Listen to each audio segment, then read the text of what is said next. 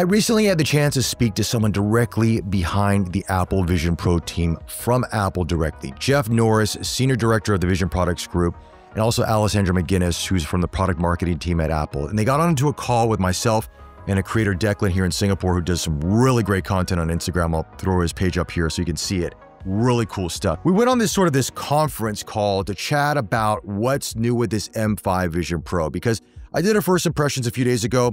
I thought I had a good idea, but after talking to them, I'm kind of seeing a little bit more about what's making this thing tick. Again, I'm not trying to persuade you to get this or not. That's totally on you, your budgeting, and if you think it's important to have in your arsenal or not in terms of tech products, but I thought it'd be great to give you a little bit of insight on this. First, I do want to touch a little bit on this, which I thought was really cool. We were all together as Alessandra, myself, and Declan, and she was showcasing this 3D model of the new Apple Vision Pro. If you've never been on like a multi-person call on Vision Pro, it is the most surreal thing I've ever been involved with in tech. High-five people, fist bump people. You can interact with them in a very organic way. And with the new personas, how you see like the faces in a very three-dimensional, very detailed way. The shadows, the light, how real it is in a very not real world. You're in the same room, like when you're watching a presentation, you're all lined up next to each other, but then you're in a circle talking. It's unbelievable. Let's talk about personas. Now, personas is something that I noticed right off the bat how detailed it was, and I put that in my initial first impressions of the M5, but learning what went into personas and almost how they had to build it from the ground up is very interesting. So here's Jeff more about that. First thing I want to point out is that we changed the whole rendering approach of personas to a completely new technique that's based on Gaussian splats. So you might have heard of these before, but if not, they're like a point cloud. So lots and lots of little points, but every one of those points is actually a kind of a blurry colored smudge instead of a point. And then when we render thousands of those on top of each other, just layering them on top of, one after another, we end up with this representation that's not only delivering more detail, as you can see, but also, I think, a more natural and organic feeling, something that just feels more human and more fluid and more natural. You notice things like, the way his hood is coming through. I know, it's crazy. Yeah. It's I did it on purpose because I wanted to see how it handles the hoodie and everything.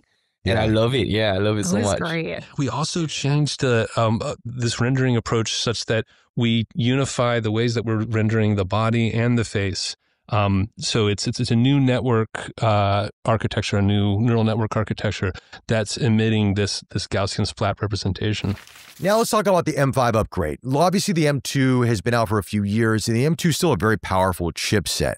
But what makes the M5 different? What are things that we're going to notice? Are you going to feel the difference? Here's what they had to say. With so much detail now, does it take a lot of processing power? And is that why M5 sort of came into this picture as well? Well, what's exciting is that the new personas work on all of the Vision Pros, the M5 and the original. But it's true that the M5 does give us a big boost. And so not only do they generate faster, but we get a graphics boost, we get more multitasking across the whole system. So it definitely does help us a lot, and in a lot of parts of the system. But yeah, we're pretty proud that we were able to do this and still maintain being able to have 5 people simultaneously. So you and 4 other people on all of the the Vision Pro, the original and the new M5. I had a question that was on YouTube, kind of bouncing off what Declan was saying, is that someone was asking, does the imaging out of the M5 look better than on the M2? Well, there are some pretty significant improvements in the clarity of what you're seeing in the M5 Vision Pro, both in the way that the pass-through appears and also the virtual content. So, we've improved the clarity, the pixels per degree, if we want to get technical, in the new with the new M5 Vision Pro, and it's really noticeable, I think. And that comes through one persona as well then, right? It does. It applies universally across the system. Essentially, we're able to use M5 to drive those custom micro OLED displays that we have even harder. So we're able to render 10% more pixels wherever you're looking. So you get sharper text and those great details that Jeff was talking about for anything that you're looking at, including personas. Now, I'm going to jump in on that based on my perceptions over the past week plus using this. Yes, I have noticed personas loads up much faster when you're, developing your persona for the first time. That's the first thing you're going to see. Things are a bit smoother, a bit faster, apps load faster. I would say, spatial images as well, which we'll talk about in just a second. They're quicker. Everything feels like it's got a boost of caffeine.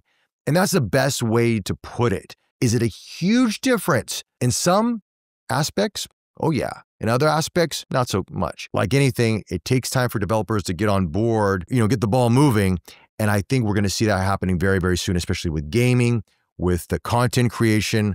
I'm excited to see what's coming up. Let's talk about spatial photos for a second. We actually had a really fun demo with this where we got to share some photos, and I shared some from some photos I've taken previously and an upcoming review. And just to get an idea of what it's like to share with everybody and how we sort of interact with the photos. And a lot of engineering, there's a lot of design, there's a lot that goes on to this. I mean, even after this demo, it gave me a new appreciation of why this is priced the way it is. And yes, there's other products out there that are a lot cheaper, but can they do what we're seeing here? Hard to say, man. This is pretty friggin' impressive. And this is just showing photos.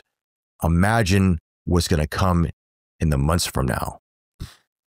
Mind blown, seriously. With that, guys, if you like this video, like, subscribe. Thank you for the support. Greatly appreciate it. And I'll chat to you all very, very soon.